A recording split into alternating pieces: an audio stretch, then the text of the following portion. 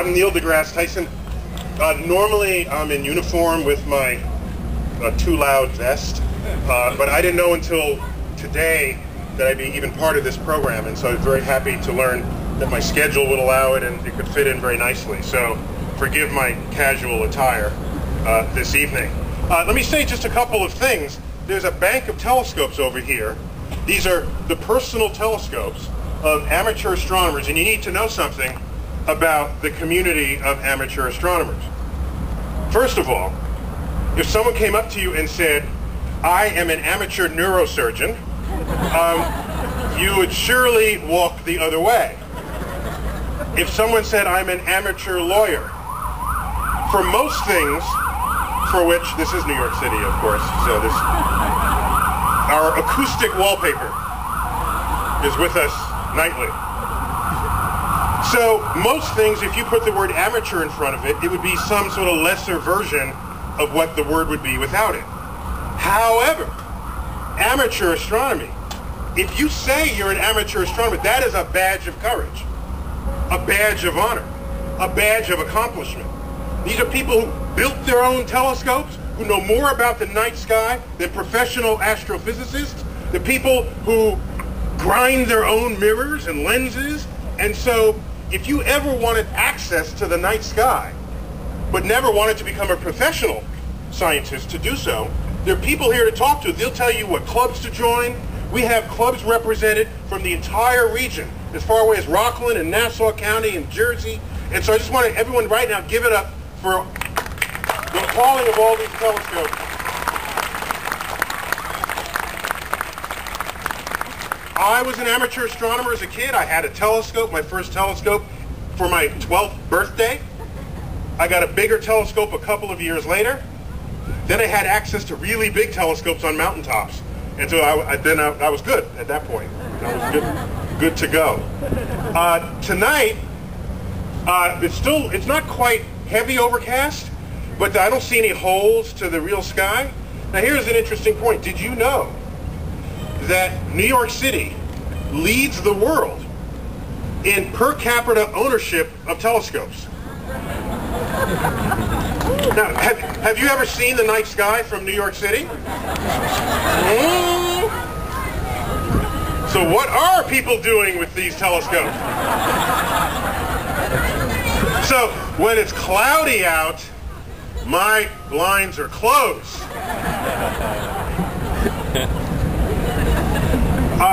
Actually, one of the great things to do with an amateur telescope, if the sky is not otherwise available, you find a terrestrial, an Earth-based target to point the telescope to, because you know in your mind how far away it is or what the object is, and you see how good the telescope gets you there.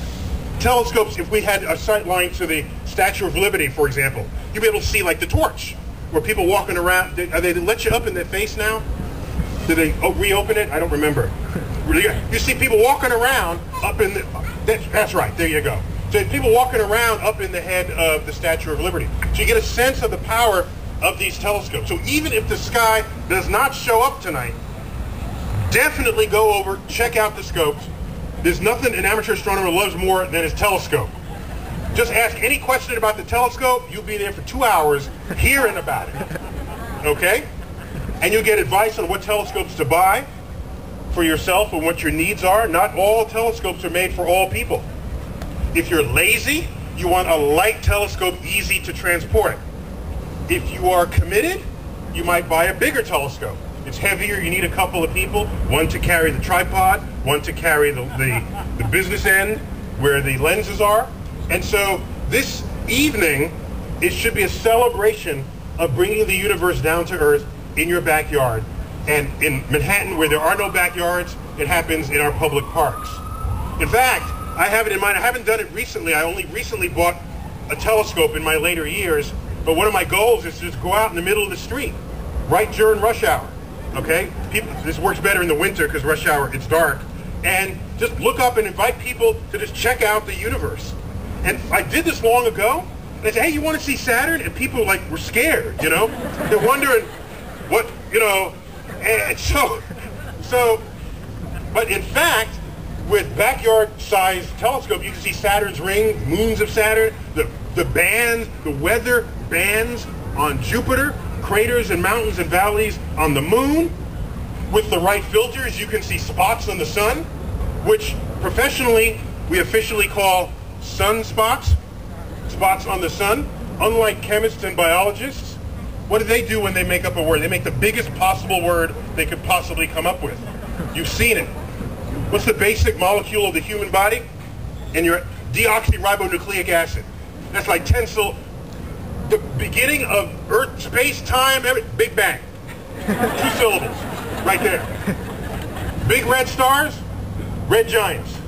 These are official terms that we use, all 1 syllable. We're a 1-syllable community because the universe is complicated enough.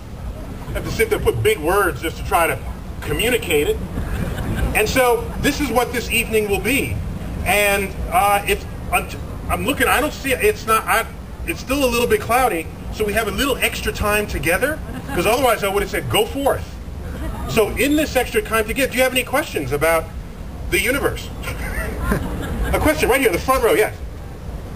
What are the purposes? What do dark holes do exactly? What do black holes do? They eat. What's the point of that? They eat. They have such strong gravity, they eat and never throw up. Okay? Oh, what's the point of it? I don't know. I never asked it. I don't want to get close to it. That would be a single-time experiment. One of those experiments is like, this will be the last thing I ever do in my life, is to experiment on a black hole. Actually, Stephen Hawking showed that black holes evaporate very slowly, particle by particle. All right? But usually they'll eat faster than they evaporate. So don't bank on evaporating yourself out of a black hole. All right? That won't be pretty, even if it did. We got another couple of questions. Right, front row here, yeah. Are there any telescopes or anything we can do at the Hayden Planetarium? Okay. Are there any telescopes at the Hayden Planetarium? It sounds like the natural place to put a telescope, doesn't it? The planetarium. But in fact, in the planetarium, we have access to the data sets that have been collected across the universe. And that is what we give you inside the dome of the Hayden Planetarium. We give it to you in 2 ways. One, the night sky as seen from Earth. That's with the projector. That's what you all remembered. You go there and they point out the constellations. But beyond that, we have digital projectors. You load them up with the data from telescopes such as James Webb. You load them up and you can travel across the universe.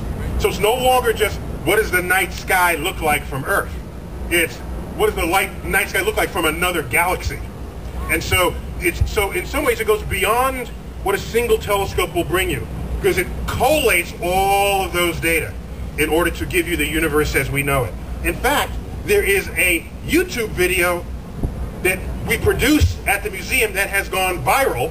It's got 5.5 million views. It's called The Known Universe.